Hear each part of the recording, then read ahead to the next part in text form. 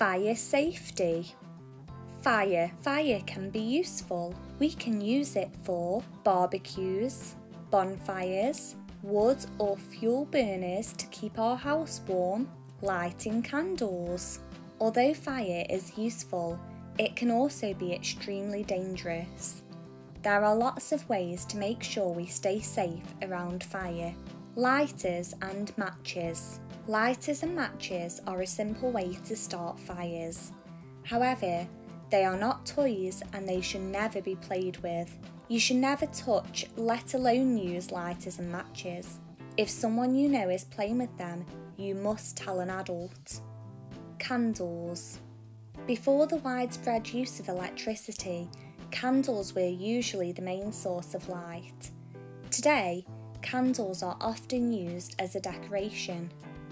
Never leave a lit candle unattended. If you have to leave a room, blow the candle out. Candles should never be placed near an open window because a sudden gust of wind could blow the curtains towards the candle flame. This could cause them to catch fire. The kitchen. The main cause of house fires and fire-related injuries is cooking. Here are some ways you can help people in your home stay safe in the kitchen.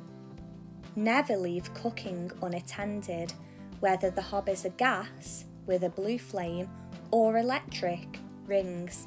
Food can start to burn, which can start a fire.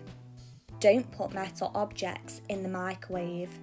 Metal objects can generate sparks, which can start a fire. Make sure your sleeves are rolled up and long hair is tied back, particularly if you're cooking on a gas hob. Make sure items such as tea towels and oven gloves are kept away from the hob to prevent them from catching fire. Be prepared. It isn't nice to think about the possibility of a house fire. However, there are lots of things you can do to be prepared to stay safe. Ask the adults you live with if your house has smoke alarms. Fire brigades advise a minimum of 1 per floor. Smoke alarms have test buttons to check they are working properly.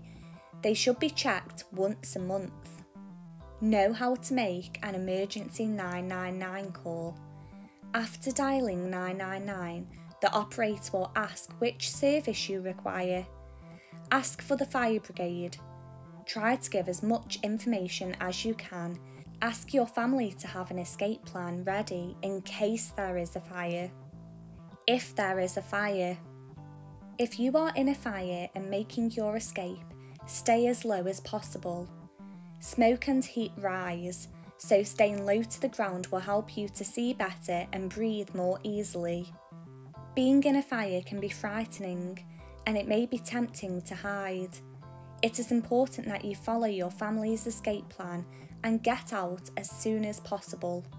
Don't try to put a fire out yourself, even if there is a fire extinguisher nearby. Always leave it for the firefighters to tackle. In the case of a fire, get out and stay out. Never return to a building that is on fire.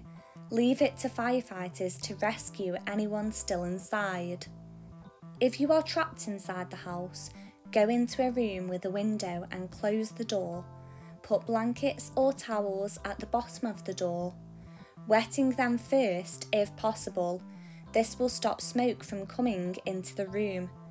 Then open the window and call for help. If your clothes catch fire during your escape, once you are safely outside, stop, drop to the floor, roll on the ground to put the fire out. At school. A fire drill might seem like an interruption of a normal school day, but it is an important part of staying safe. When the fire bell sounds, quietly stand still. Listen carefully to your teacher's instructions. Sensibly and quietly walk to the meeting point. Stand still and listen as your teacher calls out the register. True or false? You should only use matches or lighters with adult supervision. False. Children should never use lighters or matches. Only leave lit candles for a short amount of time. False. Lit candles should never be left unattended. Fire brigades advise that a house has at least one smoke alarm per floor. True. Smoke and heat stay low to the ground. False. Smoke and heat rise, so staying low to the ground will help you to see more clearly and breathe more easily. If your clothes catch fire, remember to stop, drop and roll. True. Dropping to the floor and rolling around will help to put the fire out. If there is a fire extinguisher nearby, you should try to put a fire out yourself. False.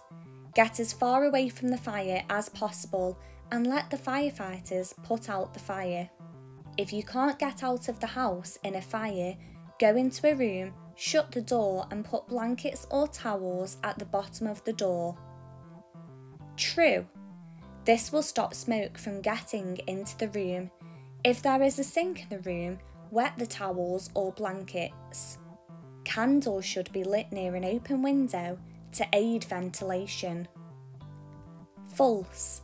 A gust of wind could blow the curtains towards the flame of the candle and they could catch fire.